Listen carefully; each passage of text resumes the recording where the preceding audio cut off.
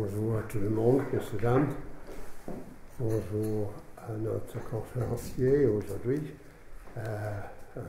Vous êtes le bienvenu. Merci d'être venu. Manuel Lafont Rapnouil is going to address us this afternoon on an important subject really in Europe today, and that is globalisation, which has been questioned more and more, and indeed a good deal in France, as you have seen and witnessed from the events there. But elsewhere, that people have lost out. It has left people sort of not able to manage, and that something needs to be done. And of course, the argument is to retrench again, but that's not acceptable in this world, of course. And of course, populism has, and those parties who specialize in populism have benefited from the maximum. Manuel is very qualified. He is a senior fellow at the Paris office of the European Council on Foreign Relations, and he's had an interesting career, even though he's young, in my books, an interesting career with the French diplomatic service, and he was a visiting fellow at the Centre for Strategic and International Studies, a Washington-based think tank. So I would ask you to switch off your, I left this as a reminder to myself, to switch off your mobiles. Remind you that the main part of the proceedings are on the record, but the question and answer session is Chatham rules, in other words, off the record. So without further ado, Daniel, we have about half an hour or so. Yes, thank you very much, and I'm looking forward to the discussion. You will see that I will open much more doors than I will close, and partly because they are quite difficult to close. So I'm looking forward to discussions and reactions. But first, if you made a bet on how long it will take before I mention President Trump, you've lost, because I will start with a statement last September at the UN General Assembly, which actually was precisely an attack against globalism, and that's the word he used. And it's not just the traditional issues that successive US administrations have had with multilateralism. We all know that at least since the end of the Cold War, it's been a la carte multilateralism, as Richard Haas said in 2001. And that's very much the case for this administration, which has, for instance, in the first phase of its dealing with the proliferation crisis in North Korea, has insisted on UN and UN Security Council cooperation to put pressure both on North Korea and on China. So you have sometimes, most of the time, a policy which is multilateral when we can, unilateral when we must, which was Madeleine Albright's phrase. Actually, less often, but it may happen, you have the reverse, unilateral as soon as we can, multilateral only if we must. But I think that Trump is different from that. It's not just the issues that this specific administration, the Trump administration, has with the UN, and yet there are many issues. I would just remind you quickly of the fact that under Trump, the US withdrew from the Paris Agreement on climate, from the Iran nuclear deal, decided that it will not sit anymore at the Human Rights Council, withdrew from the Universal Postal Union.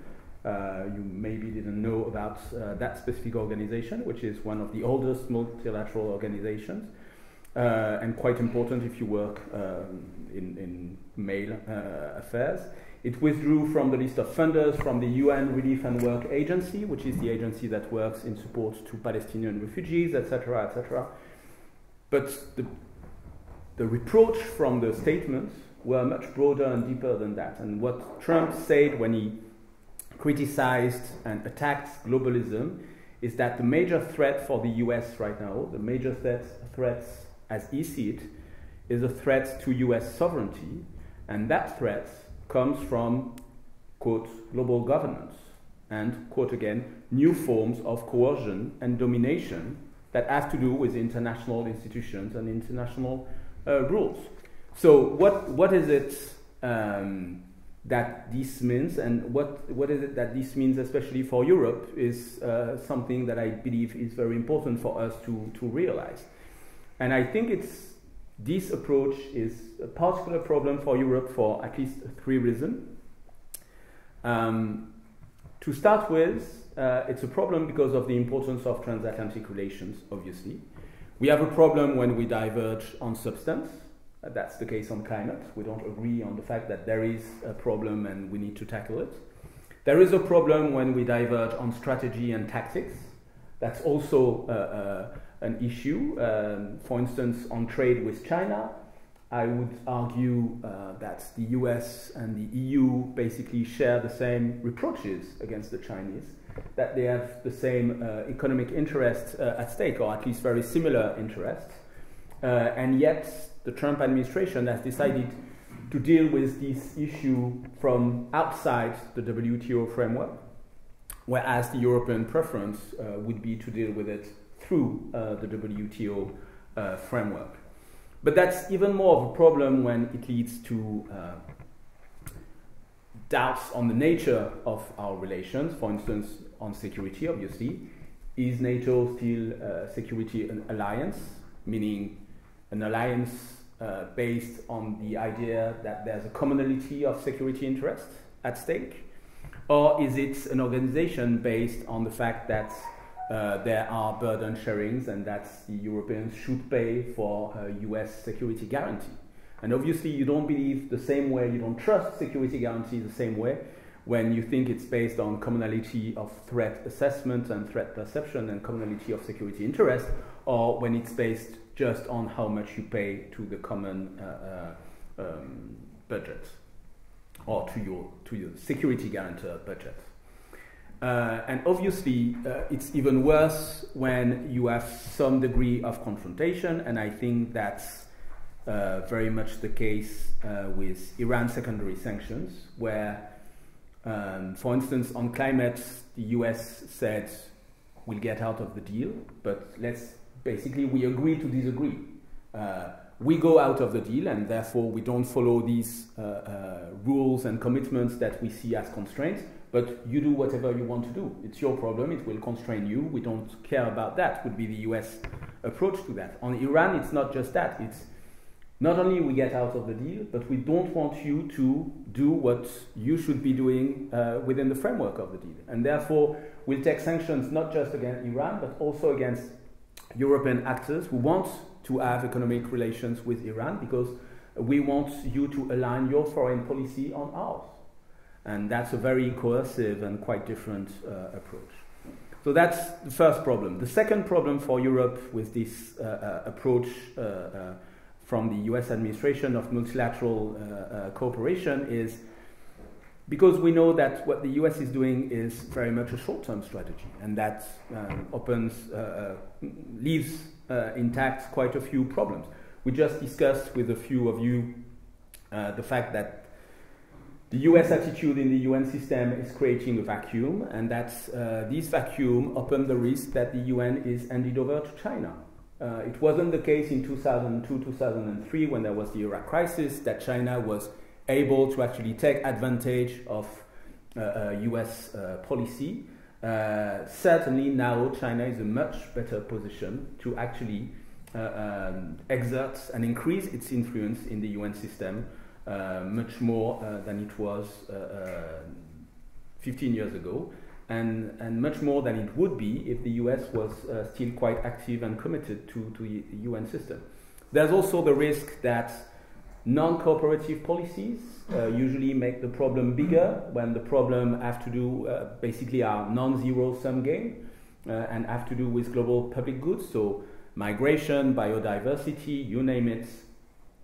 You have just this idea that non-cooperative policies kick the can further down the road, but it's not just that it kicks it further down the road, it's that in between the can gets bigger.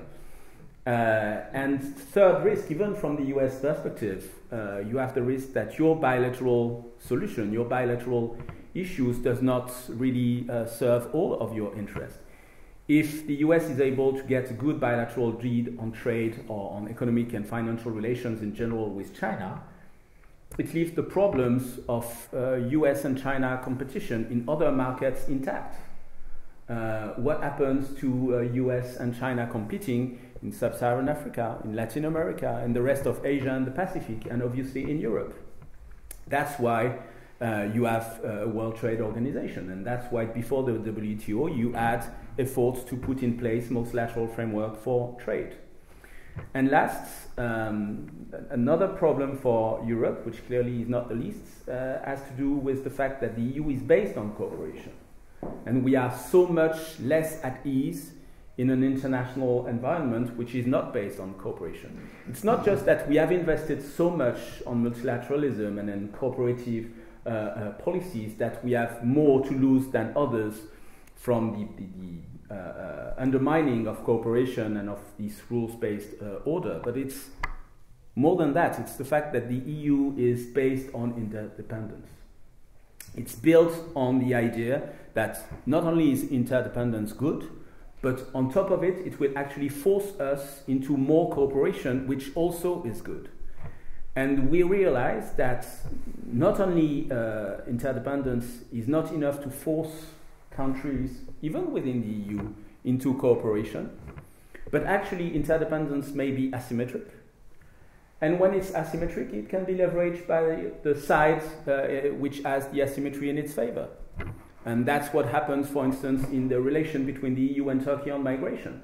There's an asymmetry, and the asymmetry can be played by Turkey in its favor. You have that on cyber, you have that on energy, and you have that on economic and finance. And that's the very basis for the power of US sanctions, not just with smaller, less developed countries, but also with the EU in spite of the size of its single market and the fact that it has a common currency, etc., etc.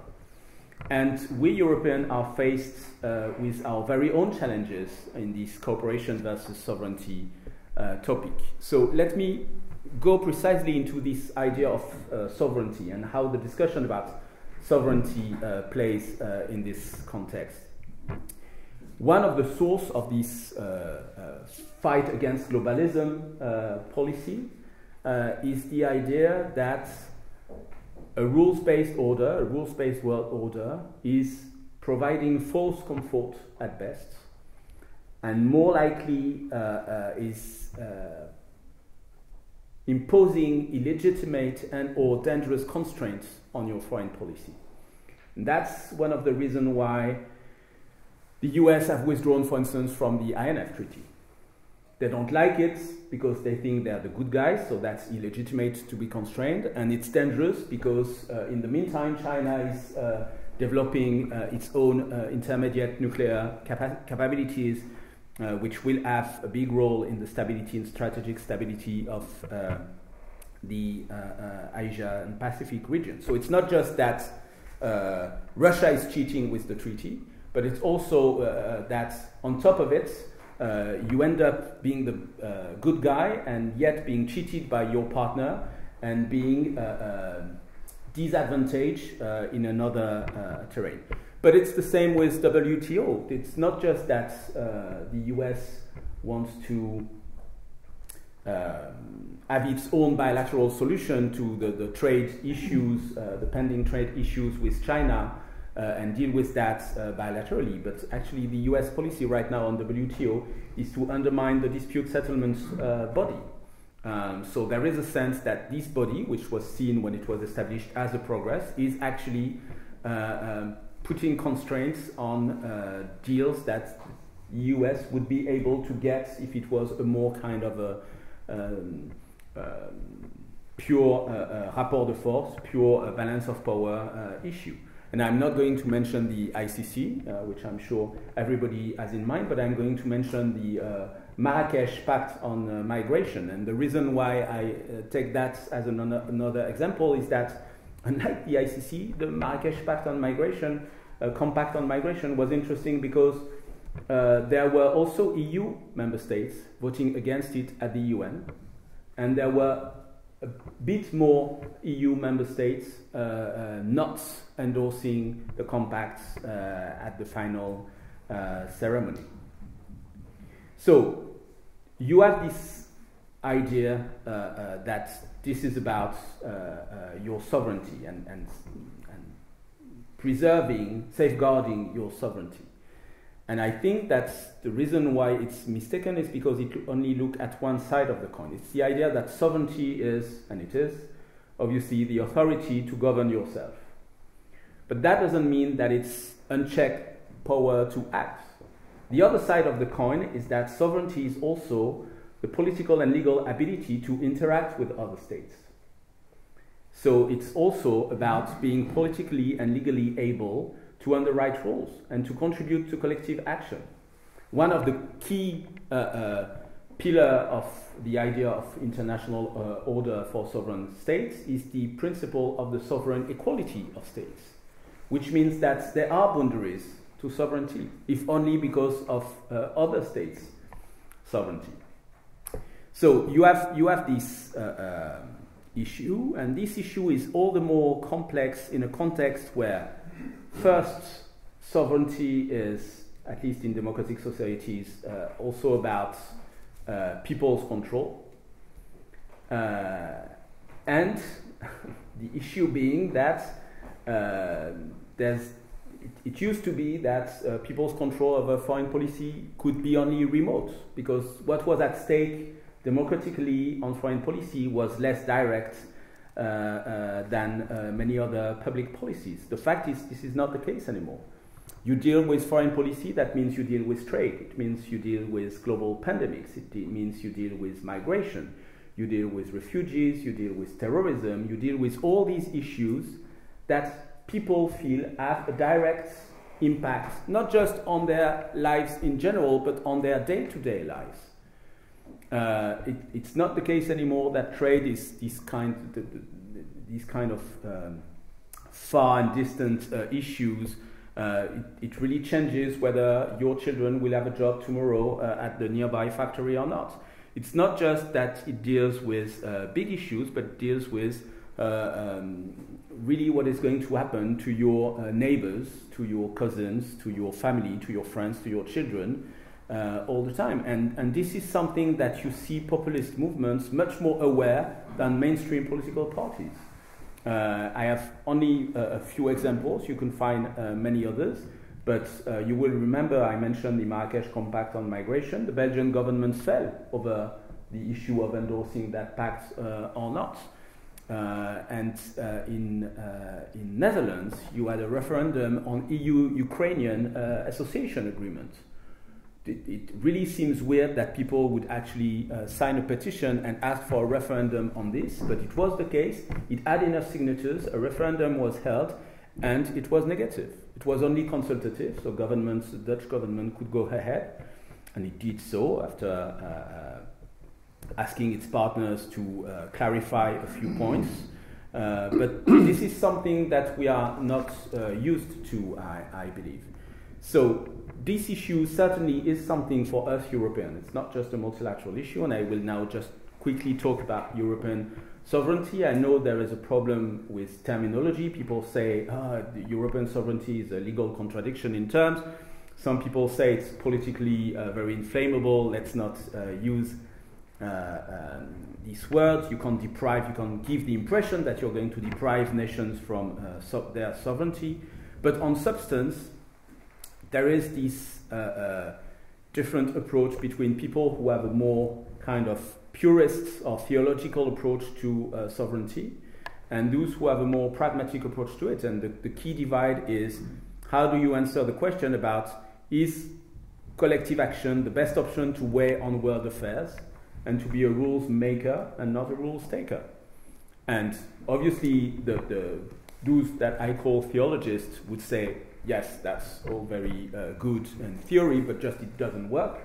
And that's why we need to be able to stick to our own national sovereignty, and I will address that in a minute. But they don't answer the issue on how you weigh on world affairs and how you remain a rules maker, not a rules taker, if you go on the international stage just as an individual nation, and how everyone can do that. Because that's the other difference. It's not just between pragmatism and more theological approach to it, but it's also a difference between individual and collective approach.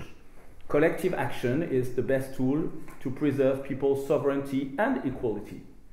Obviously, it makes sense that Trump has this kind of approach when his motto is America first. But all governments have to care for their country first, that's for sure. But first, does it mean at the expense of others? If you want to take into account the fact that precisely you need that the system works for everyone, then you need to find a way to preserve people's sovereignty and equality, and not just the idea that some people can be sovereign and the rest will have to be rules taker. Obviously, this is not easy from inside. There are many questions. How do you organize that? How do you, what do you do when there is difficulty to reach consensus?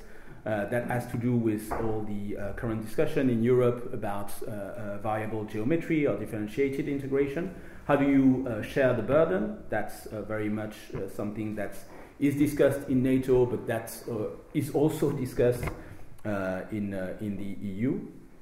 But if you look at from the outside, it's much more pressing that there is a need to work collectively. So is there a way to do multilateralism without falling into this kind of globalists, feeding this globalist or anti-globalist argument?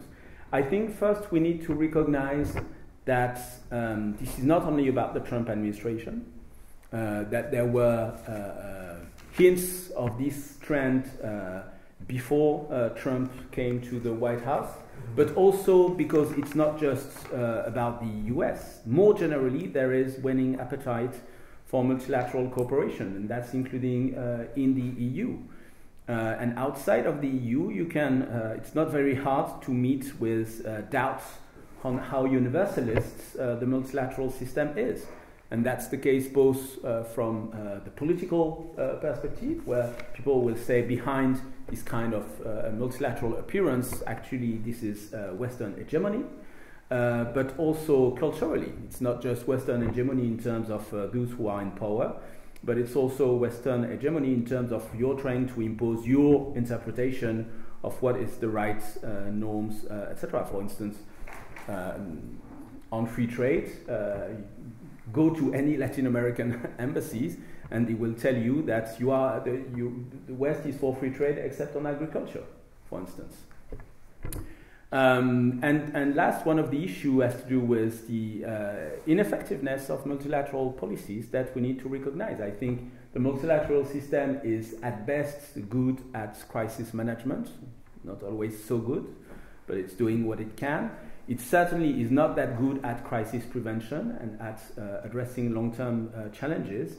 And you mentioned globalization in the introduction, and certainly there has been, the system has been quite unresponsive at addressing people's concerns with globalization, especially on the economic front, even if not only on the economic front. So what do we do in front of this? There is a temptation, because that's such a big challenge, there is a temptation to confuse defense of multilateralism with defense of the status quo. The idea that it's going to be very hard, at least let's keep what we have already. And I think this is not going to do it, precisely because of these issues of how the system is not effective enough and not responsive enough. Of course, it's of the utmost importance to keep the climate deal working, to keep Iran in the Iran nuclear deal and abiding by its commitments, to keep to find more funding for the UN when it's deprived of funding, for instance, on humanitarian affairs. But there's a need for more reform. There's a need for different policies on trade, on refugees, on climate that step up to the plate given the what we know of the challenges. And there's a need for institutional reforms. We've mentioned WTO. There clearly is a need for a reform of the dispute settlement mechanism. the UN Security Council, which is a good example of, in some cases, a deadlocked institution. So the reform should not be just about membership. It could be also about veto. The Bretton Woods institution is another case. It was striking how China moved to create the Asian Infrastructure Investment Bank after the US Congress deprived China of the reform of the Bretton Woods governing bodies. There's also a need to move towards more work with non-state actors.